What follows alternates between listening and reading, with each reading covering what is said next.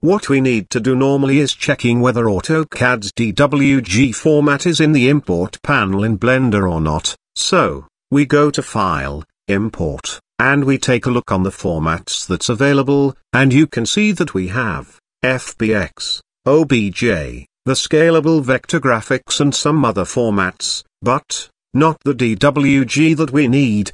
So now, we open AutoCAD, and see what can we export from it.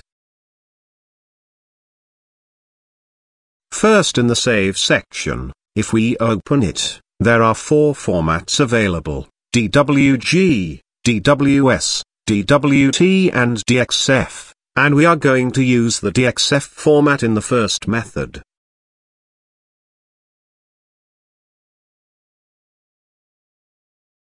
You can also check the Export section, which have other formats, but none of them related to Blender in the matter.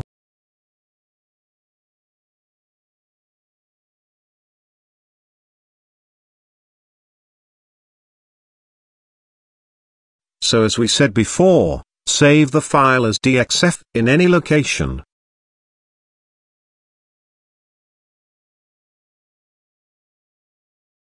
Then, go back to Blender, go to the Add-ons settings and just write AutoCAD in the search bar. You will notice 2 add-ons with the word AutoCAD in them. We need the import one for now.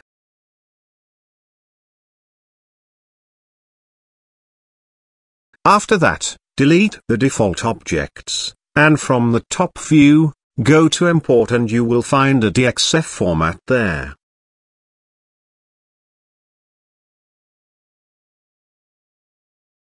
This is the file that we saved earlier.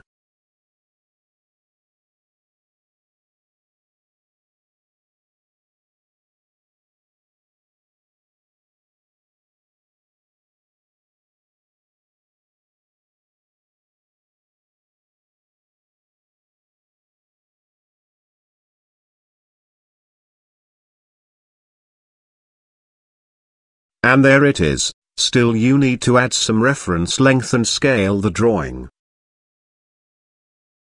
Other thing I noticed that the hatch on the roof is missing, and also, if you start selecting the shapes you will notice that it's joined according to the layer in AutoCAD.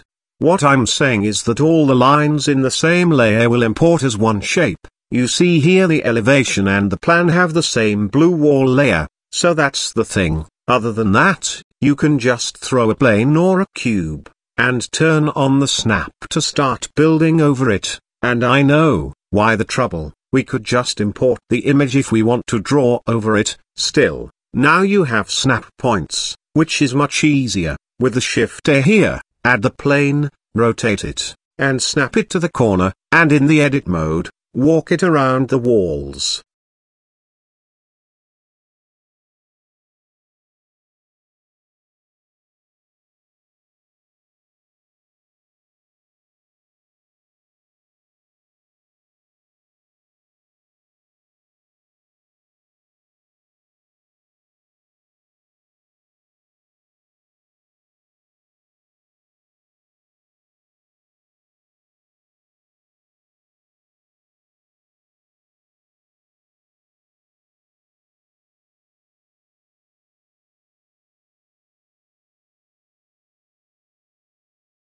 So, that was the first method. Let us go now to a new Blender file. Remember the scalable vector graphics that we mentioned in the beginning. We're gonna use it. First, save the AutoCAD file again as DWG format in any location.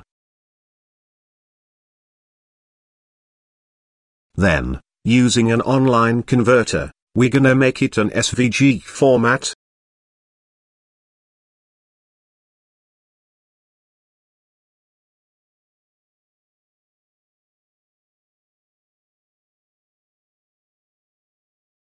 Now back to Blender, and from the top view, go to Import and look for the SVG, select it and using the file that we converted, you will have the AutoCAD file opened in your Blender.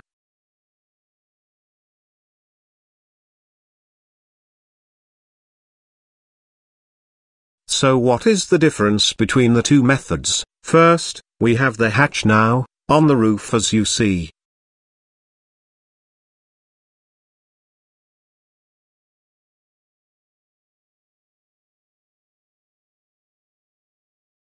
Also, this time every line is a separate shape here, and for sure will give you more control, but it's a bit heavier due to much objects in the scene.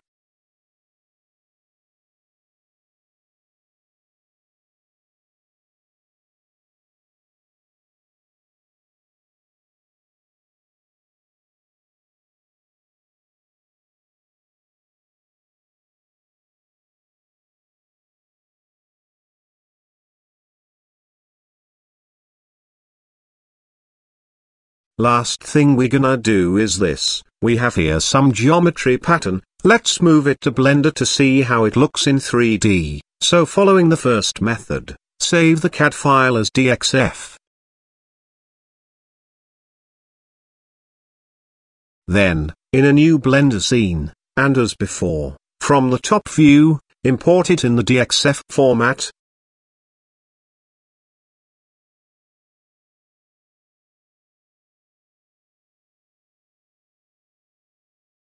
Now, it's clearly bigger than it should be, so just scale it down a bit, and let's leave it like that. We just need to see what can we do with it, and how the topology on it. What we have here is a shape. In the shape settings, go to geometry and in the bevel section, increase the depth a bit.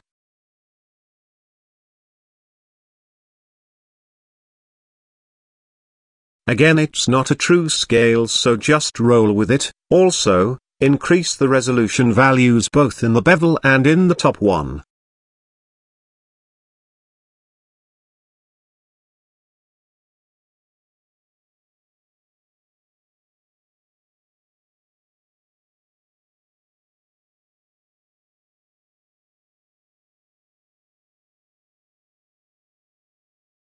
Now, using the bevel settings, and some basic keyframing, you can make some cool animation with it. I leave that to you for further experimenting. You can also select the shape and from the object menu, convert it to mesh, and if you go into edit mode, you will notice its clean topology, both segments and faces and similar, and I think we can do pretty nice work with it. So that's it for this time guys, stay sharp, goodbye.